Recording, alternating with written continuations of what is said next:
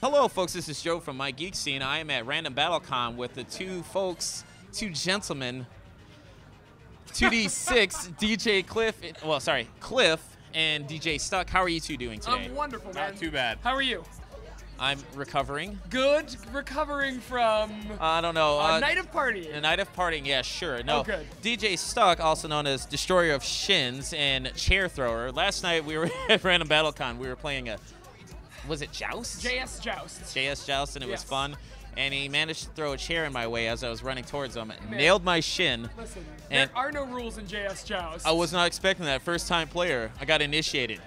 Yes, you did. I got That's welcome to the hardcore. fold. I wrote that V on your forehead in lipstick. You got initiated. Ooh. Boo. You two are. That's a generic question. Sorry. Oh, that's all right. You two are rappers. No.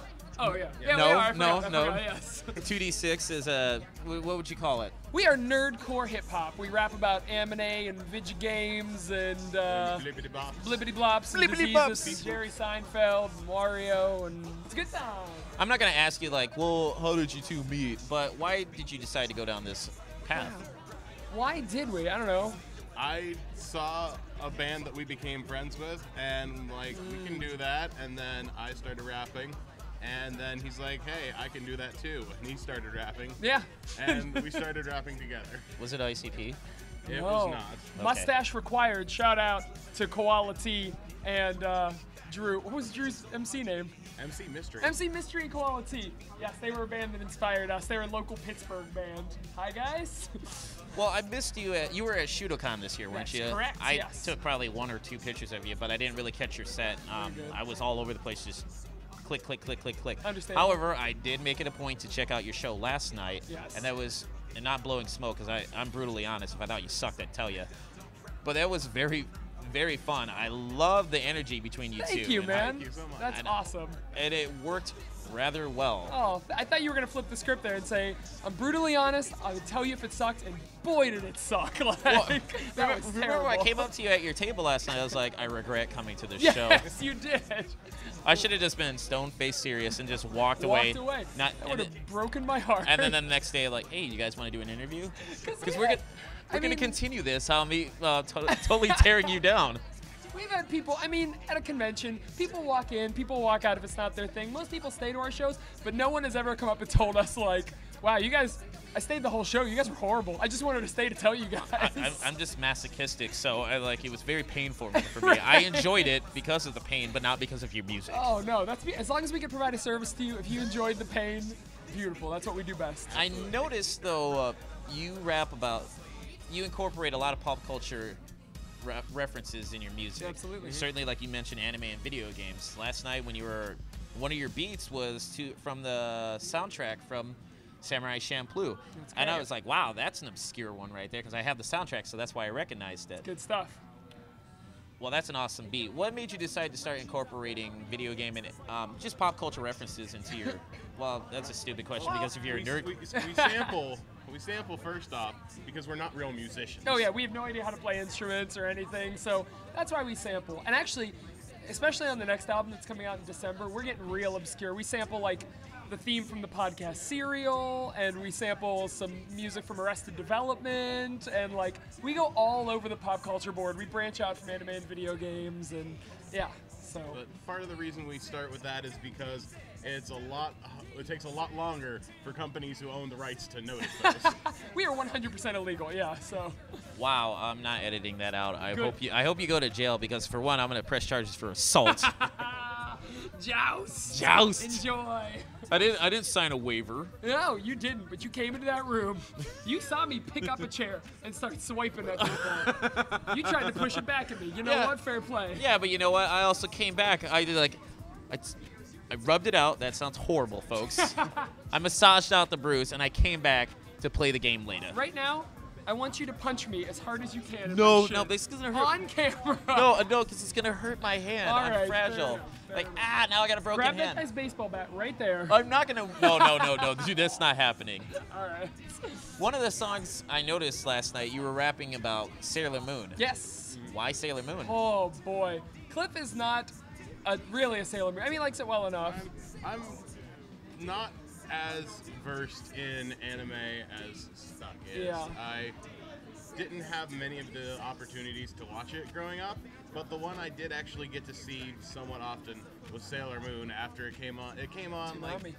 Toonami early in the morning. Oh, that's USA Network. Yeah, USA Network. Yeah. Okay. Like, I'd sit there and watch it before I ended up having to go and get ready for Yeah. school and everything. But I mean, Sailor Moon I got into in '97 when it first came to the U.S. It was my first anime.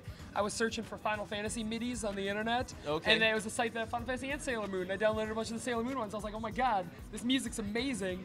Did some research, found it was coming, and I've been a fan since day one in the U.S. And I've just rewatched all 200 episodes last year. God, it's still so good. Truth be told, actually, I would get up really early in the morning. Like, the show would come on at 5:30 in the morning. Yeah. Oh yeah. And, well, in Grand Rapids, where I'm based from, they had, like, this pastor trying to get people to buy stuff, you know? And Okay. then I was like, all right, let's get off the television. It was Sailor Moon. And, yes. Sailor Moon followed the religious, like the pastor. Yes. That's how nerdy Oh. I was for back in the day. I still am, but I wouldn't get Yeah. up at 5:30 in the morning unless I was up to begin with. Absolutely. Yeah, dude. Well, some of your song titles are so please do not walk in front of my camera. All right, thank you. This is going to stay in. Some of your titles, I remember, they're just so. Yeah. I'm sorry, folks. I'm going to have to say this. Heaven is Dickless Dogs. Right. How do you come up with? I mean, Well, so many titles. I mean, that are just so mean, random and weird. We like dogs, except for the part where they try to hump you. So really, heaven is dickless dogs, to be honest. Basically, and we just got one over there. When we hear something in everyday conversation that sounds like it would be a good album title, we write it down in this list, and you can see. Let me just read off a couple, maybe possible future 2D6 album titles. Over there, just now, we got Worser Than Disco Sweat. In 1693, Columbus sailed an ocean of pee. I saw a mouthful of sausage looming towards me. 48 hours of pork. 48 hours of pork. That's a good one. Butthole memories. Yeah. Anyway, you just got. Whenever we find something funny, we write it down, and those become our titles. Which means our titles have nothing to do with the songs, and that is the worst. When you're at a convention, somebody picks up your CD and they go, "Oh, a fever for boners," and they just put it down and walk away. You just have to be like, "No, it has nothing to do with the song." You're like, oh, okay. Or too they late. pick it up for that, and then they're sorely disappointed later. Oh man, I never thought it. We should market to the crowd who has a fever for boners. We're at the wrong convention. We are. We need to go to Frolicon. Well, you have, how many albums do you have right now? 4, and our 5th will be out in December. Yes. Would you care to talk about that? Because from the looks of it, it looked like that was successfully kickstarted. It was, yeah. We just broke our Kickstarter goal. We hit a couple stretch goals, we're looking forward to. I don't know. It's gonna be good. We talk about what are some things we talk about on the album. We talk about Lincoln Beachy. We talk about if we had a time machine. Yeah, yeah. We talk about. We give a new dance to people. I don't know, man. There's all sorts of cool stuff on that album. I'm really looking forward we to talk it. about all the fandoms being locked inside of Cleveland, Ohio. And having to fight each other to the death until only one fandom remains. Ooh. Oh, Rick Moranis, what happened to his career after Honey, I Shrunk the The Kids? dude retired. He did retire, or did he? You don't know. You're looking at the Marana bot that he keeps in his place, at least according to the canon of the song. He strictly does plays in Canada, that's it. Don't ruin my canon, my head canon. You don't understand how fandom works, do you? My / Rick Moranis fics are always running in my head. Rick Moran fics? Fic Moranis. Sorry. Yes, Fic Fic Moranis. Vic Moranis. / Fic Moranis. It's a good mashup. And you said, when is this new album going to be out? December. Maybe. Wow. Hopefully by December. Since you guys have been around for a few years, what would you like to say to your fans? Because Why? I'm now a new fan. Why? Why are you still here? Like, do something more productive. This is embarrassing. Literally, we are embarrassed for you. Is that No one covered? we're not embarrassed about it. No so one- you should be. No one's laughing. No, this isn't fun anymore. Stop. Please. Cut it out.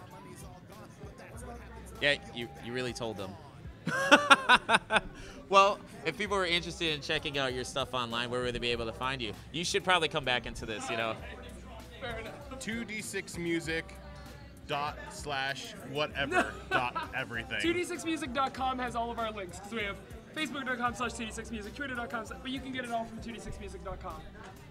All right, well, thank you, gentlemen, for this interview. Thank you. Sorry about your late. No problem. Well, folks, this is Joe from MIGeekScene standing next to 2D6 at Random BattleCon. Check them out. They might destroy your shins in the future. Take it easy. DJ Cliff, or do you want me to refer to you by your real names? No, Cliff and Stuck is usually what we go by, which is fine. Cliff and Stuck? Yep. Or Stuck, a.k.a. Destroyer of Shins, a.k.a. Chair Thrower. Oh, yeah, dude, I'm going to bust your balls on that one. We can do that. Oh, man. Well, that was fun, though. Yeah, oh, that was a blast. So. It was a blast to my shins. That's what it was. Oh. You should be getting this. This is golden. Might be B-roll footage, but I'll be doing. I'm amazed that you got that close to that chair with me around. I didn't even think about that. I was Like, tempted to smack it. I was like, ah.